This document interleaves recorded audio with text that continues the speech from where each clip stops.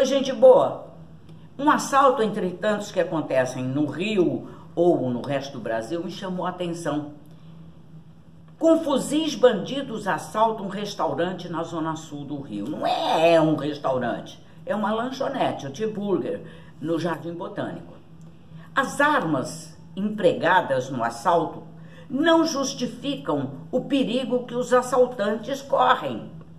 Vejam, eles entraram com AR-15 dentro de uma lanchonete.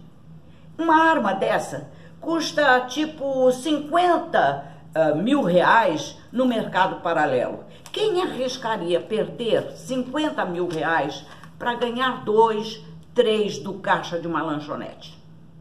Tá errado. Não tem lógica nem para os marginais. Isso não é mais uma maneira de ganhar dinheiro. Os bandidos estão querendo ganhar poder, atemorizando a população e enfrentando o poder constituído. O que está acontecendo é uma revolução. Eles estão tomando conta do país. E a polícia, a autoridade, os governos, municipal, estadual, federal, não se dão conta disso.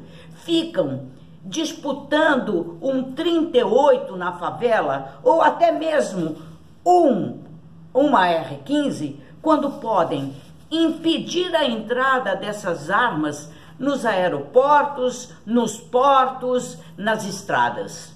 Está errada a política de apreensão de armas.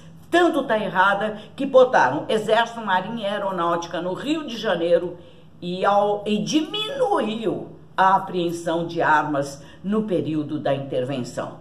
Tá feia a coisa e alguém tem que tomar cuidado, porque estamos a um passo da Colômbia de uma década atrás.